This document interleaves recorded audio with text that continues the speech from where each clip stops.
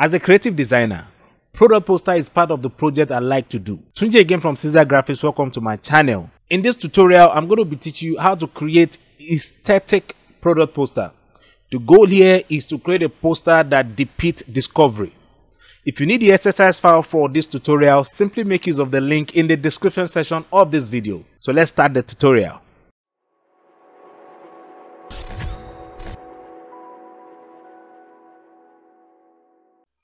Okay, so I'm going to create a new document now, and I'm going to click on File. I'm going to select New, which is going to be 720. Height is going to be 900. And my resolution to be 72, and my color mode is going to be RGB. Then I'm going to leave every other settings the way they are. Now, for those of you wondering, why do we have these settings for the project? So the reason why I'm using this frame size is because I'm planning to post this on Instagram. So I'm using the Instagram portrait frame size here, right? So I'm going to click on the create, drag the image of my kid here, and I'm going to drag and drop the image of my snow mountain. I'm going to position this below the layer of the cave. I'm going to use the free transform to scale this big, and I'm going to hit the enter key. Then I'm going to drag and drop the image of my rock here, and I'm going to reduce the saturation of the project because the color on the project is too much for me. So I'm going to use Hue Saturation. So I'm going to drag this and drop above all the layers and dial down the saturation. I'm going to create a new layer. So I'm going to hold down Alt and click on the new layer icon. Then I'm going to name this layer black. Then I'm going to hit the enter key. So I'm going to increase my brush size, zoom out a bit with Control and space bar, then drag. And I'm going to hold down Alt and pick a color from this side of my project and just gently apply this here like so. Now the reason why I can control the strength of my brush is because my flow here is set to 30. So I would advise to change your flow to 30 so as to be able to control the strength of your brush.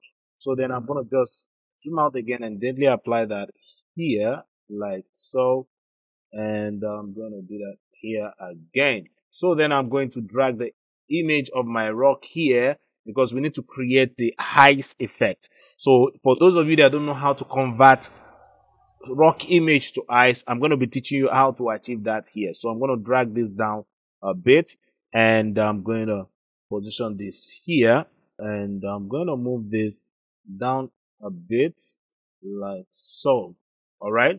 So then I'm going to right click on the layer of the rock and rasterize this because the layer is a smart object. So we need to rasterize this so as to be able to apply the effect that we want to apply to it. So I'm going to hit Control I on my keyboard here. I'm going to go to my adjustment tab here. So if you can't find the adjustment tab, simply go to Windows and activate it here. So I'm going to select levels, and I'm going to click on the clip icon because I only want this to affect the layer of the rock. All right. So I'm going to move from this side up like so. Now you see we're beginning to see the block effect. So I'm going to just move this here. Now block always have this darker part on them, so we need to achieve that. So to do that, I'm going to move from this side in like so to have this dark part on my rock image or the ice image. All right, so I can even move this down to this side a bit, and then move this side. Then for this, we can move from here to here just to increase the brightness a bit like so. Let's just move this here. Now this is good. Now this is beautiful. All right, then I'm going to drag and drop the image of my can here. I'm going to drag that and drop here. Then I'm going to scale this down and rotate it this way. It should go down a bit again because it looks as if it's taking more space here. So I'm going to just move this down, and I'll just move this down also. Okay, move this here. So what I'm going to do now is I'm going to crop this ice out from the can drink. So to do that, I'm going to just reduce, all right, the opacity a bit.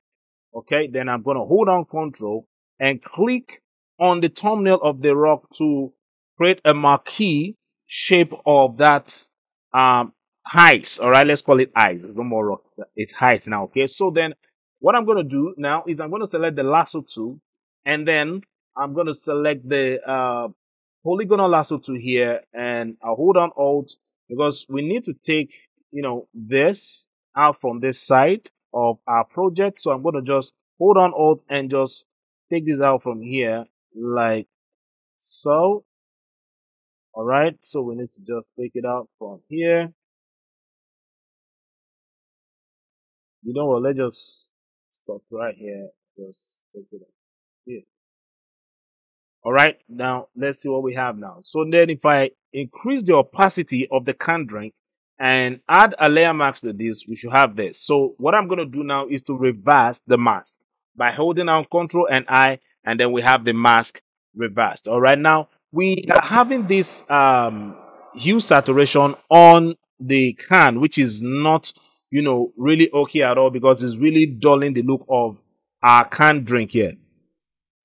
So what I'm going to do now is I'm going to hold down Control and click on the thumbnail of the can, and then go to the hue saturation layer mask and hold down Alt and backspace because I'm trying to apply the color of my foreground here. So to apply the color of your foreground, the shortcut to do that is Alt backspace. So black is going to delete the hue saturation from the selected area, which is where we have the marquee selection. All right, then I'm going to hit Ctrl D to deselect, and then we have this like the way I want it.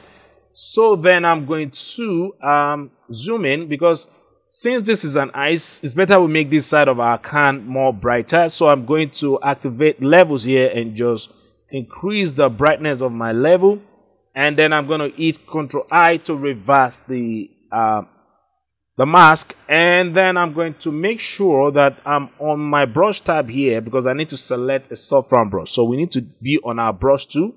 All right, then make sure you're on the soft round brush, and I'm going to reduce my brush size. Now make sure your flow is still set to 30 like the way I have mine here. All right, so I'm going to apply the color of my foreground here, but my foreground here is set to black, so we need to switch to white. So I'm going to click here to switch to white because if you don't switch to white, your brush is not going to make any effect on the layer mask. All right, so then I'm going to just gently apply that here. Now you see, as I'm applying the brush to the layer, we're beginning to have this, highlight look on our project, which is exactly what I'm trying to achieve here. Okay, so then let's see, this is beautiful. All right, so let's add depth to the can drink. So to do that, I'm going to select the curve adjustment here and just select the clip icon and then do the S curve on the can. Now doing this, you need to be careful. Don't over apply it because over applying it is going to affect the look of the can. All right, so then we need to add hue saturation to we need to increase the saturation of the can. So then I'm going to select the curve adjustment layer here, and I'm going to select hue saturation and click on the clip icon because I only want this to affect the layer of the can. So then I'm going to increase the saturation like so. All right, now this is looking more like it. All right, so the next thing we're going to do now is to create our smoke effect. So to do that, make sure that your foreground is set to black and white. So I'm going to click on this icon here to convert my color to black and white, just in case your foreground and background here is not set to black and white. So then I'm going to create a new layer. All right, then I'm going to go to filter here and select render, be on render and select cloud. All right, so then I'm going to change my blend mode here to screen. Then I'm going to activate the free transform on that layer and just scale it down. All right, we need to scale it down. And I'm going to rotate it this way, and this should be here. All right, this should be here, and I'm going to hit the enter key. All right, I'm going to hit the enter key on it, and then I'm going to activate levels. All right, because we need to make the highlighted part on our smoke layer more stronger. So I'm going to call this smoke, or let's just call it high smoke. All right, it should be high smoke. Okay, this is good. Then I'm going to activate levels by holding down Ctrl and L for Windows users and Command L for Mac users. All right, then I'm going to I'll move this to this side, from this side to this side here, and move this to this side here. You see, we're beginning to see just, and then the shadow part of our smoke layer is going off. And then I'm going to select the OK button. Then we need to add a layer mask to this, because if you look at the edges of our layer here, it's looking too razor sharp. So we need to, blend it to the project by selecting the brush tool. Now make sure your foreground here is set to black, and I'm going to switch to black here and increase my brush size, and then gently apply this here. Now make sure your flow is still set to that. Don't forget. All right. So I'm going to just gently apply that here, right here.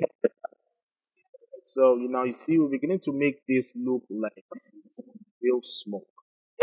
I'll just apply that here, just apply it here. So this is beautiful. Then I'm going to make a copy of this by dragging and dropping on the new layer icon here. And then this can now go up here a bit and go straight to the layer mask of the duplicated smoke layer. And I'm going to select the brush tool again and just gently take it out from here. You can just take it out from here, because making it too much on the project is not going to help. So better just do it. Okay.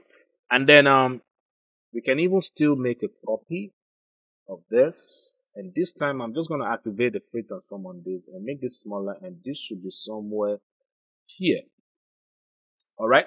So for this, all right, I think this is covering the logo and the name of the brand here. So I'm going to select the brush tool and just gently take it out from here, like so. Take it out. When that's another thing you need to be careful of whenever you're designing a product poster. Try as much as possible not to cover the name of the brand, all right, or the name of the product. It's not always professional, right? The other thing I'm going to do now is to add our character here, which is Button Climber. So I'm going to drag that from the exercise file and drag it here. I'm going to scale this down. This should be here. Let's just make it smaller. All right. Let's make it smaller. So we're acting like this guy is the one that discovered the drink. All right. So this is going to be here.